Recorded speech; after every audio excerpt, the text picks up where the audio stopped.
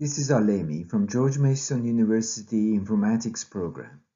These slides show you how to create a causal network through lasso regression. Lasso regression is a statistical technique that identifies a subset of variables that make other variables irrelevant in a prediction task. This shows a regression equation with x's indicating independent variables and y indicating the response variable. In Lasso, the parameter lambda is called the penalty variable. It is multiplied by the sum of the absolute value of the parameters. When the value of lambda is large, then more variables are forced to drop out of regression. The larger the lambda, the smaller the subset of features that will have a statistically significant relation to the response variable. Here we see an example of how changes in lambda affects the cross-validated accuracy of predictions, shown as area under the curve, or AUC, on the y-axis. The x-axis shows minus log of lambda. Log of lambda is negative, so minus log of lambda makes it a positive number. As lambda gets larger, we have more accurate models and with fewer predictors in them. More accurate and more parsimonious. Early on, with minus log of lambda values less than 4, we see rapid improvements in accuracy. Between 4 and 5.8, we still see an increase in accuracy, but at a slower rate. After 5.8, the accuracy is minimally improved. Therefore, we might decide that lambda at 5.8 produces the best model for us, both parsimonious and relatively accurate. So how does lasso regression identify the structure of causal networks? The structure of a causal network is specified if all parents in Markov blanket of the node are identified. Let us define what we mean by parents in the Markov blanket of a node. This graph shows the causal network. In this network, 11 variables are related by arcs. Each arc connects a pair of variables. There are no cycles in the network. You can start from causes and see its effect. x1 leads to x5, x5 to x8, and x8 to x10, and so on. Notice that causal relationships may not exist, but correlation exists. So for example, x6 is the common cause of x8 and x9. So x8 and x9 are not causally related to each other, but they are correlated. In fact, every node in a causal network is correlated with each other. The Markov blanket of variable x6 is shown here inside the dashed circle. This is a set of variables that separates x6 from all other variables. In this graph, the green color variables are in the Markov blanket, and they make blue variables as irrelevant, meaning if we know the values of green variable, we can set the variable of x6 without knowledge of the blue variables. Lasso regression does the same thing. It identifies the green variables, and those are significant in lasso regression, and all the blue variables would be insignificant predictors. The Markov blanket includes parents of x6, which are x2 and x3. The variables that immediately precede x6 and are connected to it. Markov blanket also includes children of x6, in this case x8 and x9. Finally, Markov blanket includes co-parents. These are other parents of children of x6. In this network, these are x5 and x7. The order and timing of occurrence of a variable identifies the parents in Markov blanket of a network.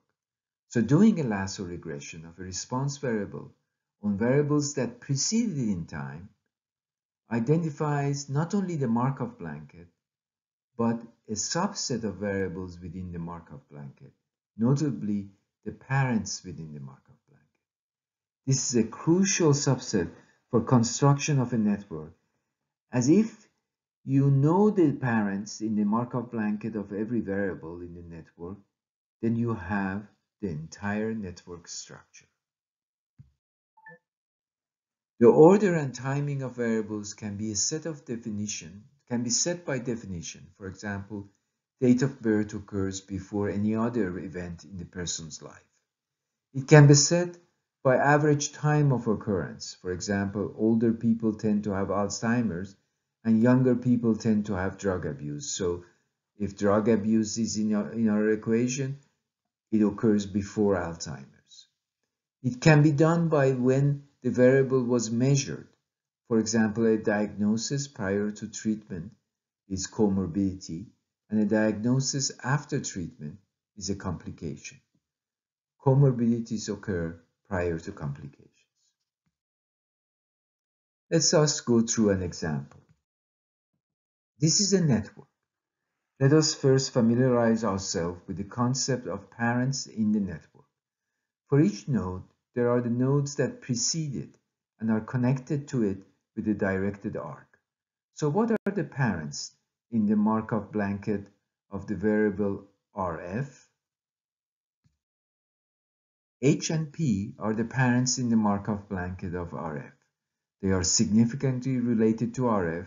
They occur prior to Rf. If one controls these variables, then de facto one controls the effect of any other preceding covariate on Rf. Lasso regression can be used to detect the parents. This provides the equation of lasso regression of Rf on all variables that occur prior to it. These include P, H, Cl, and DME.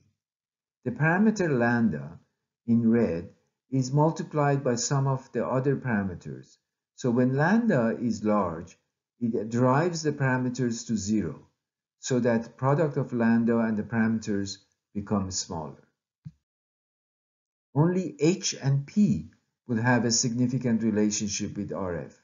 DME and Cl are correlated with Rf, but lasso drops these variables in part because of intercorrelation among the variables. H blocks the effect of these two variables on Rf. Let us try another example. What is the equation that will identify parents to our LTH? The response variable is LTH. The independent variables are all the variables that occur before LTH, which is the same set of variables that occur before Rf. We now expect that lasso will identify P and H are significant, Cl and DME are not significant. The general process can be described. Each node is selected as a response variable. Each node is a lasso regressed on all variables that preceded in time.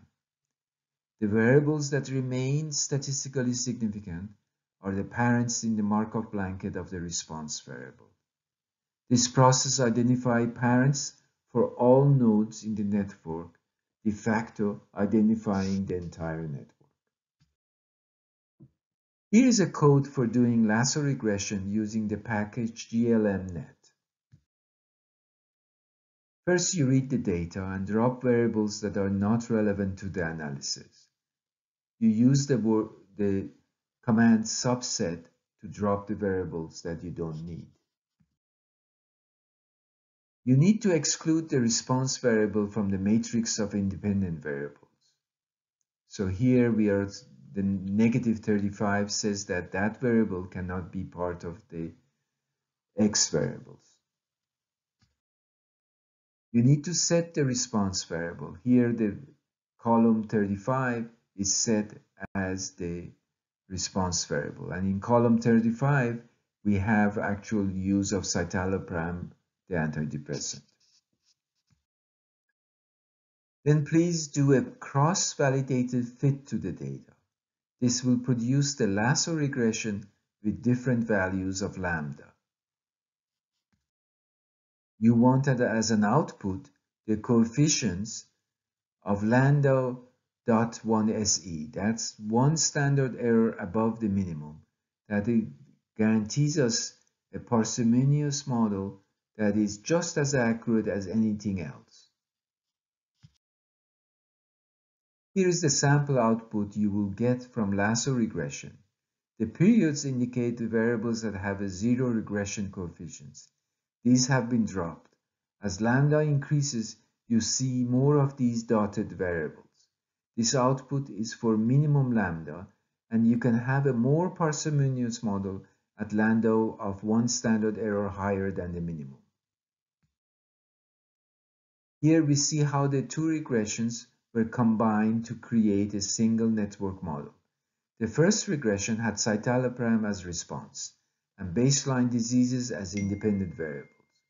The second regression had remission of symptoms as response and citalopram and baseline comorbidities as independent variables.